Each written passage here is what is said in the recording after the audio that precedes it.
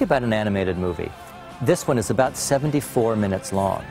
That's less than the first act of the stage show. Adapting it to the stage meant expanding the story. The fun part for me was, how do you create the image of the savannah? I love finding highly theatrical means to create a naturalistic landscape.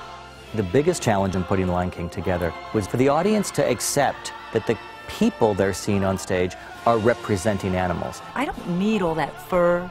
I don't need literal paws. You know, just the mask and a tail, and then let the actor suggest the movement of the shoulders moving forward. You get the strength. He doesn't have to be on all fours doing that. In the movie, of course, it's beautiful to look at, it's exquisitely animated, and the designs are gorgeous. But what you also have are those fantastic songs by Elton, Johnn, and Tim Rice, and that beautiful underscore by Hans Zimmer, and the fantastic song choral African material that Lebo M and Mark Mancina shaped. On the stage, we expand all that music. We add more of it.